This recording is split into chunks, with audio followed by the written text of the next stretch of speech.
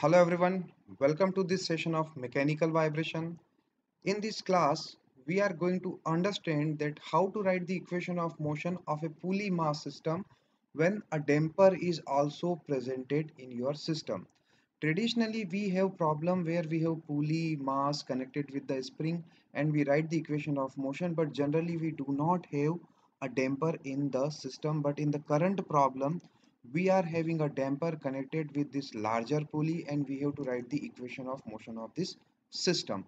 So this is a very special problem and we can solve this problem either by using the energy method or the D'Alembert principle. For this class, I am going to apply both the principle for your clarity. So let's start the problem. Hello viewer, this is Ashish Purohit. I hope you are liking my content on my YouTube channel. I want to inform you that we can now interact on Unacademy platform. Thank you. As I said that when we write the energy approach, in case of energy principle, we are going to follow the conservation of law of energy. That means we write the total energy expression and consider that the total energy is constant. So if I will differentiate the total energy expression with respect to time, it will give me the equation of motion of the system because it will be zero. But this principle is basically derived with the help of the law of conservation of energy. And when we are not having a damper in our system, the energy is actually conserved because the mass is having the kinetic energy and the spring is having the potential energy, and both energy exchange, but it conserved in your system. Whenever we are having the damping is basically dissipating the energy. So that part has to be incorporated in your principle of energy. And how we do that, there is a specific method, but I will show you the part so that you will be able to solve the problem. In addition to that, we will also apply the D'Alembert principle. In case of D'Alembert principle, what we do actually, first we make the free body diagram of individual mass element and then we apply the method by considering the inertia force, or I would say that by converting a dynamic system into an equivalent static system. So sequentially we will see both the approaches. First I will start with the D'Alembert principle, and for the D'Alembert principle what we need to do, we have to make the free body diagram of our two mass elements, that this is your mass and this pulley is also having a moment of inertia. And suppose I am assuming that my system is vibrating and for a given instant of time the mass is going in the downward direction. Actually it is going away from the mean position. Let's assume that this is the mean position, so the mass is going in the downward direction with an amount of x. So I can understand that the spring is also having a change in length of x.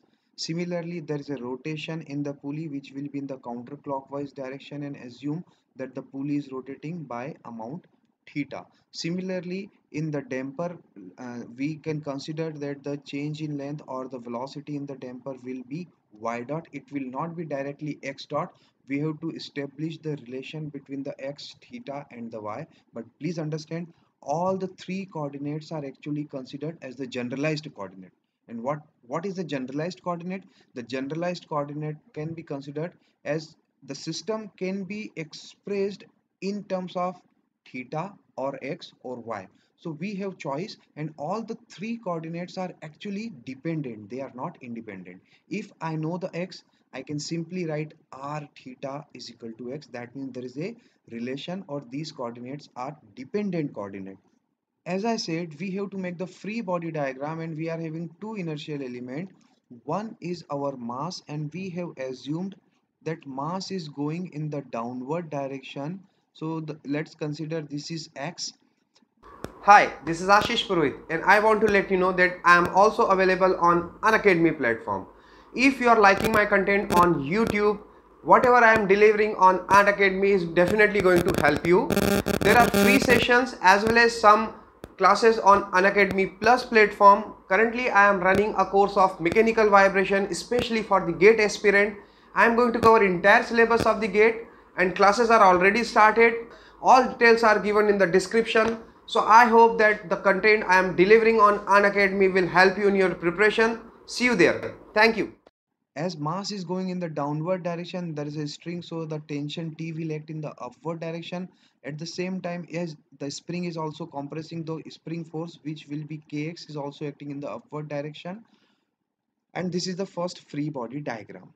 Similarly, this T is also acting here but in the downward direction, and there is a force because of the damper, and let's define it as Fd. We can also write it at Cy dot.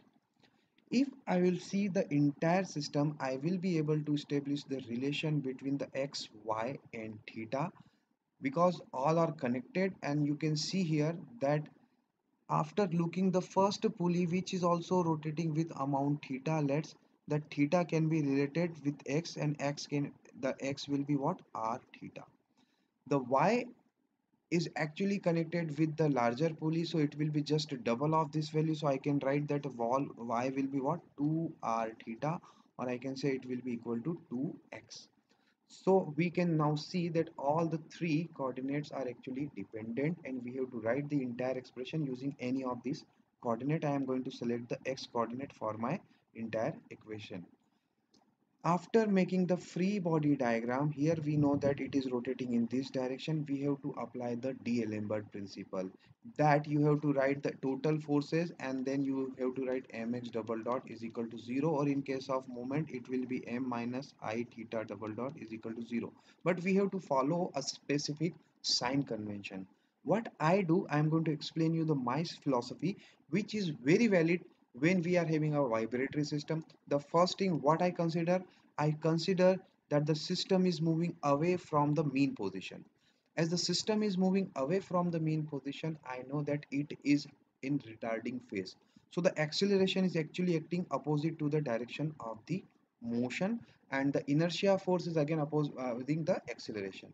So without going in the detail of the acceleration and the inertial force, what I simply do, first I consider that the system is moving away from the mean position, and I consider the direction of the motion as my first direction, and I simply write mx double dot, that is on the left hand side, and I put the other forces on the right hand side. But what is my sign convention?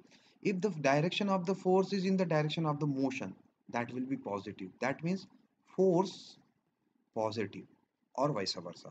But in my case, all the both the forces T and Kx are acting in the upward direction, that is opposite to the direction of the x. So I am simply putting Kx minus T. Please remember, I am not giving a generalized statement for the D'Alembert principle, but what I follow is very useful to writing the equation of motion of a vibratory system. So I will suggest that you can follow this style. Ultimately you are going to equalize the same, and then finally you will get the same expression. But for simplicity, I am giving you this statement that you can follow the direction of the motion and then you can write the expression. Similarly, when I write the expression for the second, I know that the rotation is in the counterclockwise direction. So all the movement which are in the counterclockwise direction will be positive, and the motion movement about clockwise will be negative. But all the movement are also going to be written right hand side. So I'm going to write I theta double dot left hand side, and then I will write the moment. So there will be moment because of the tension T as well as the Cy dot force. So for the T I can write T into R because the perpendicular distance is R here. So it will be T into R, and what is the sense of this moment? The moment is also in the counterclockwise direction, so it will, I am going to put the positive sign. But the moment because of the Cy dot is in clockwise sense, so it will be with a negative sign, and I will write Cy dot into 2R. Or I can replace this y with the x as well as the theta with the x. But first what I will do, I will first write the expression for the t here. So it will be what, I by r, and I can replace the theta. I know that the theta is x by r, so theta double dot will also be x by r. So it will nothing but the r square x double dot plus c into 2x dot 2r. So finally, I can put this t value in my first expression, and I will get the expression for my system that is that will actually give me the equation of motion. So here I can write mx double dot plus kx plus t is equal to 0, and I will put this t value here. So my expression will be what, mx double dot plus kx plus I by r square x double dot plus 4c. This r will also be here, so r and r will cancel out. So 4c x dot is equal to 0. I will rearrange and I will put all the acceleration at one side. M plus I by r square x double dot plus c 4c x dot plus kx is equal to 0. So this is your expression for the governing equation of this system where we are having a damping, and you can see here that the first entire term is actually indicating that this is the m equivalent of your system. 4c is actually indicating the c equivalent of your system, and k is indicating the k equivalent. So this is the first half your problem, that here we have used the D'Alembert principle to write the equation of motion. Now we will move towards the energy principle, and again we will derive the entire expression.